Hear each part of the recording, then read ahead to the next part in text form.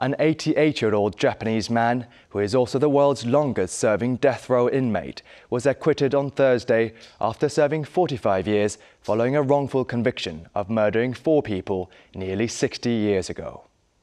The Shizuoka District Court cleared Iwao Hakamada's name in a retrial of quadruple murders that took place in central Japan back in 1966. Hakamada, a former professional boxer, was working at a miso processing plant in 1966 when the bodies of his employer and his family, the wife and 2 children, all of whom were stabbed to death, were recovered from a fire at their home in West Tokyo.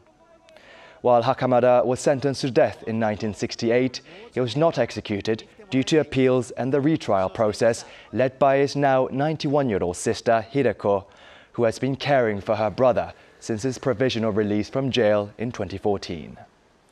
Now, Japan's notorious prosecutors' 99% conviction rate and its slow-paced criminal justice system meant that it took Hakamada 27 years for even his first appeal for a retrial to be denied. Now, Amnesty International celebrated Hakamada's exoneration, calling it a pivotal moment for justice.